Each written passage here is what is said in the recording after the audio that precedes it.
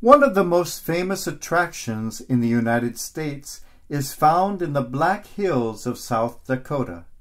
It is an enormous sculpture of the heads of 4 American presidents, carved into the rock of Mount Rushmore.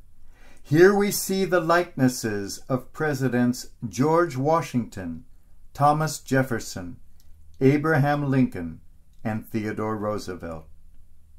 Less known, perhaps, is another sculpture 17 miles away from there, a work in progress begun in 1948, which, if completed, will be the largest mountain carving in the world. This one depicts not a president, but an American leader of a completely different kind, and one of my personal favorites, the Lakota Indian chief, Crazy Horse. Known as an incredibly brave warrior, Crazy Horse was far more of a mystic, a man of the spirit, a man of tremendous wisdom.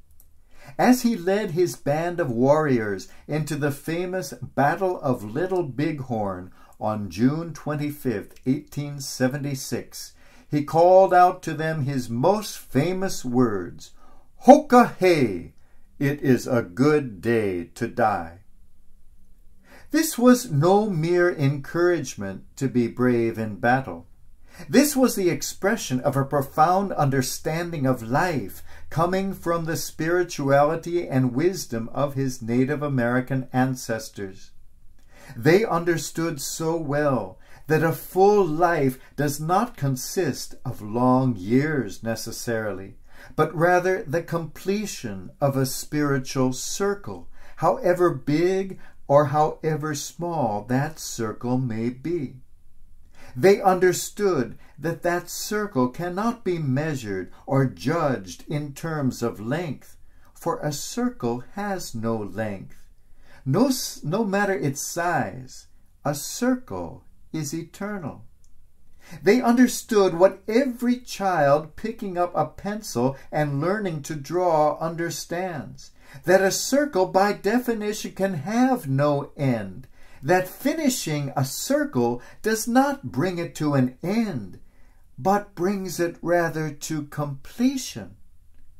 They understood death because they were intensely connected to life and its circle, intensely connected to each other, to the soul, to the universe.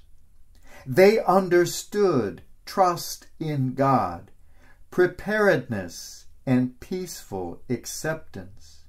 They understood that when the circle is complete, every day is a good day to die. For Jesus, the circle of life was complete after 33 years on earth. For others, it is complete in 103 years, and for others in 33 days. Each is able to announce, as he did, "It is finished. It is complete. It is a good day to die. Into your hands I commend the perfect circle of my life." Many in the modern world of gadgets and distractions are terrified of death simply because their connection with life is so superficial.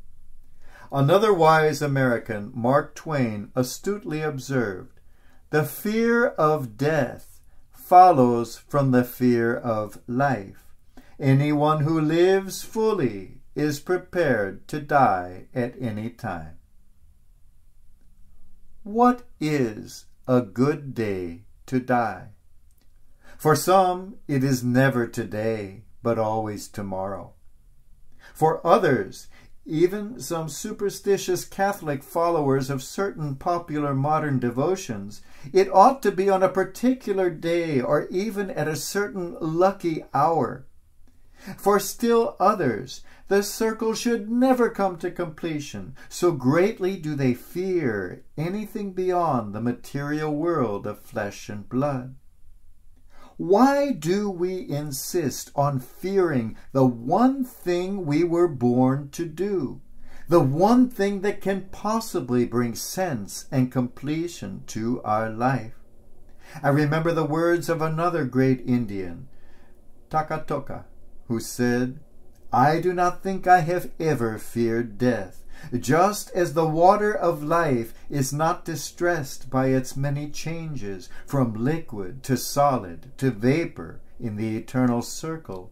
I am not afraid of my body changing into spirit."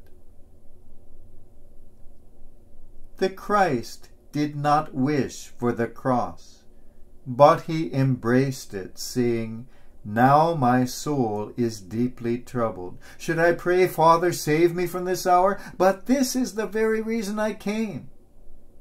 Not a bad prayer for all of us. With Crazy Horse, with the crucified Christ, with all people of the Spirit, we can say, Hoka Hey! It is a good day to die, because it has been a good day to live.